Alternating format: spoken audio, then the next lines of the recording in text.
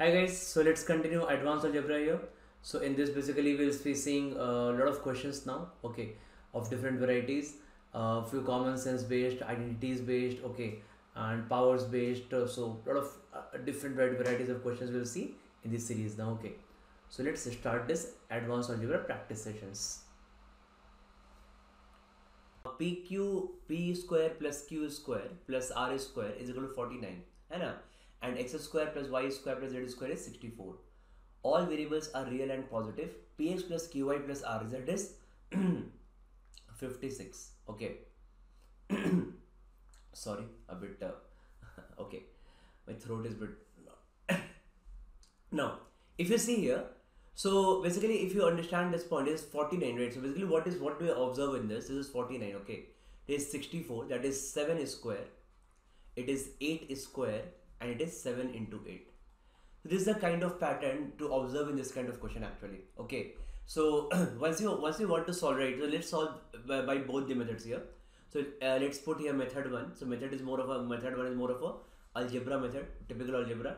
How do you combine this? So we'll think like this, that something 7 into some 8 is some 56 here, right?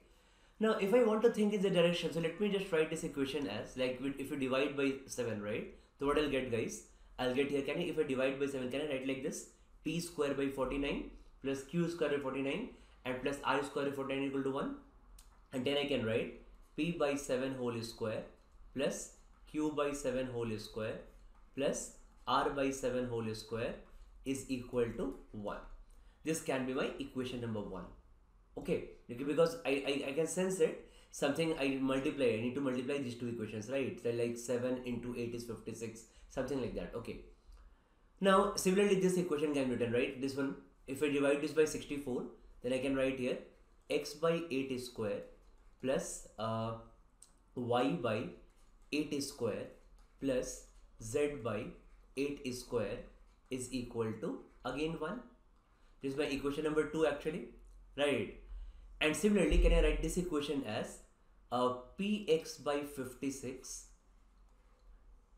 plus qy by 56 and plus rz by 56 is equal to 1.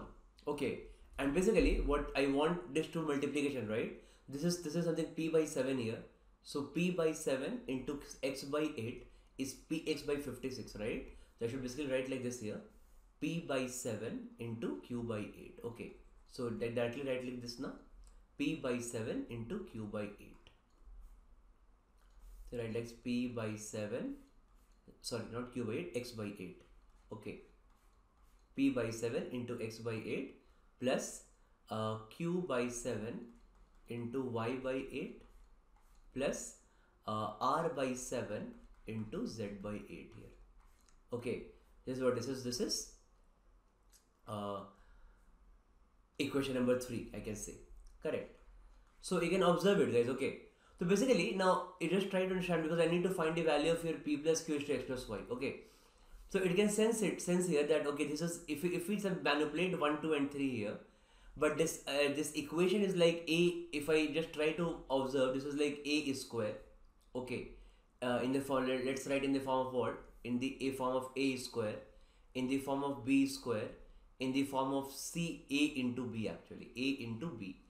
So if I want to further factorize it, so can I write this in the form of what? A plus b, a plus b whole square or a minus b whole square, है ना? So while deciding what to do, that a plus b whole square or a minus b whole square, right? So I'll show you, right? This generally in the standard form of what? A minus b whole square. So let me just solve it here, guys. I'll show you why I took a minus b and not a plus b. Okay. So now how I can manipulate it actually? You can just see here that what I'll do. I'll just like equation 1 plus I'll add these two equation and minus 2 times equation 3. Okay, so it's like 1 plus 2 and minus 2 times equation 3. Okay, equation 1 plus equation 2 minus 3 times equation 3, 2 times equation 3, because a square plus b square minus 2ab, right?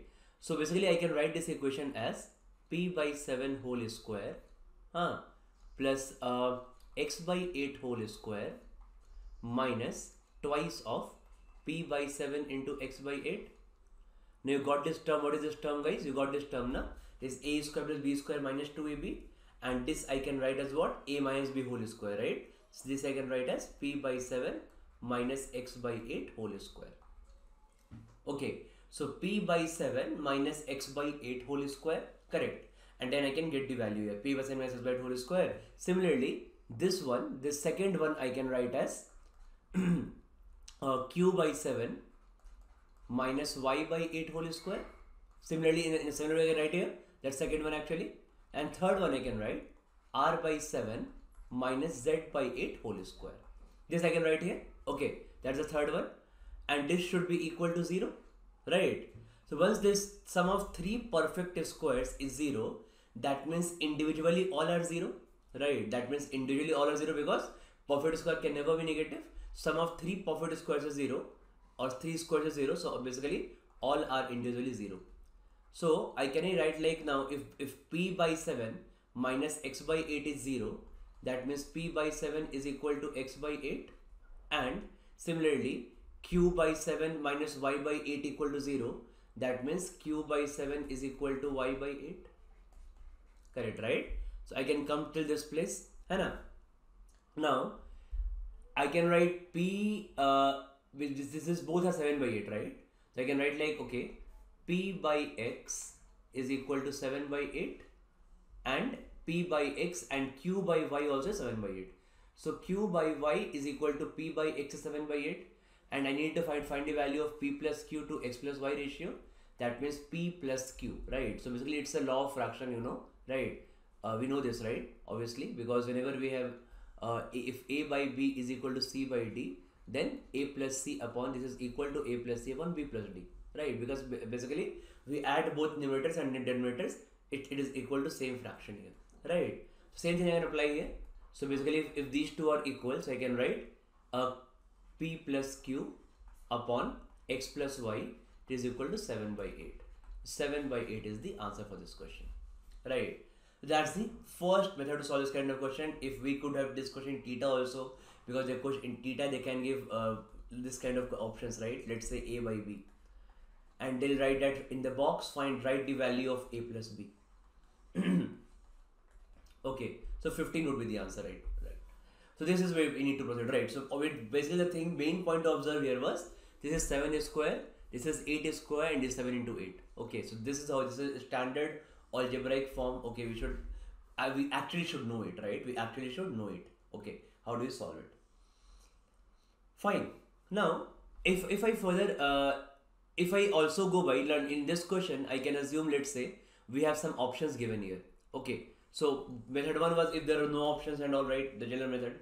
If we have options given here, and for example, let's say the options are could be 1, could be 5 by 8, could be 7 by 8, could be 3 by 4, and could be let's say 2, something like that. Okay, so obviously now we know the answer 7 by 8, right? But okay, so basically if options are there, then in this kind of complex equations, you can always use common sense actually.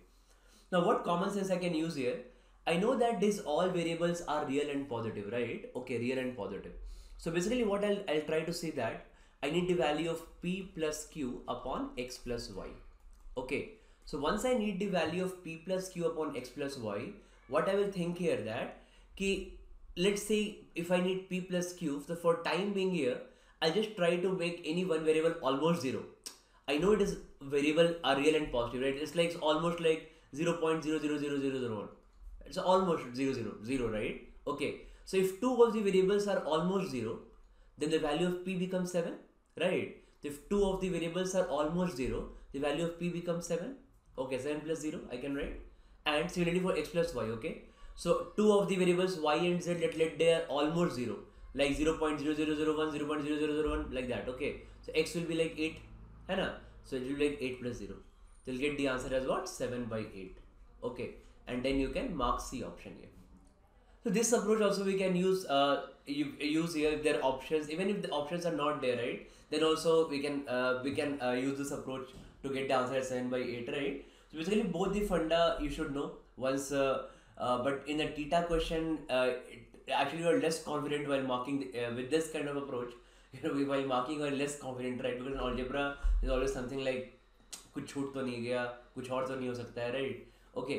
So, but in options, when you get some options, there's a solve so when you solve logically and you get some options in the in your answers, right? Then you're very confident while marking also, right? So basically, both the funda are important. Okay, that was an standard algebraic approach, and this is more of a common sense approach, right? So basically, just try to make it all everything per zero, almost zero, right? That means p will be 7 and x will be 8. So our answer is 7/8. So hope you got this, guys. Okay. Also, all of you must give this combat, guys. So it's a really good exam happening every Sunday at 12 p.m. So in this you get a really good quality questions with the questions which are kind of new. You won't find those on other platforms. Okay. So it gives a good experience, very close to CAT, because the quality of the questions will be of that level and that will be new for all of you. Also, it's a fun because it will be all India leaderboard. Okay, after every question, so you can, the faster you answer a question, the better score will be. After every question, that leaderboard shows, right? It's a kind of fun also. So do this, it's a good exercise, 1 hour every Sunday, make it a habit, and whatever questions are there, just make a note of those questions, because those are your question bank, and every week we are doing it right now. So already I think 6 or 7 combats are over. So some good high quality questions, 10 questions in 10 questions per combat in quant, 10 questions per combat in LRDI. So already have some 60-70 good questions collection, okay, in quant and LRDI, and same for verbal also, right? So do give it, guys. Sunday 12 p.m. Okay, the invite code, it will ask you, put the invite code Ravi Rodha. So Ravi Rodha, it will be invite code. Okay, it is absolutely free for everyone. You just download an Academy app and register for combat. Okay.